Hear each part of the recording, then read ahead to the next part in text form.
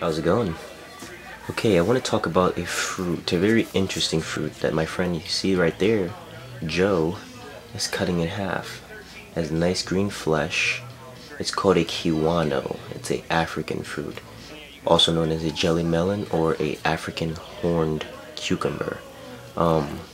Very interesting fruit. It's like a cucumber slash lemon.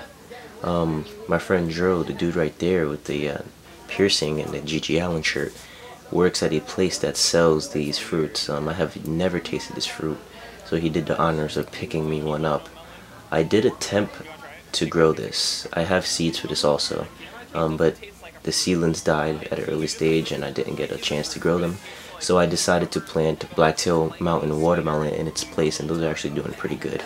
Yeah, but in this video I'm actually at a friend's party, and we're all tasting this weird fruit.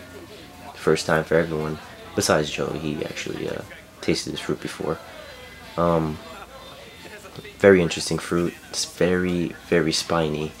Holding the fruit itself actually kind of hurts. That's how sharp the thorns on this fruit is. Jordan, yeah, there he is. He's actually going to take a bite of the fruit. He actually liked the fruit. He said it's not too bad. Yeah.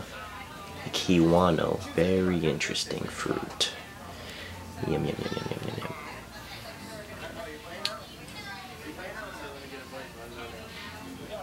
So here I go, getting ready to give the Kiwano a shot at tasting it. This was my first time tasting the Kiwano fruit. It has a very sour taste, almost like a sour cucumber. Tangy, actually. Yeah, Kiwano. I will be growing her next year, hopefully. Give her another shot. Kiwano.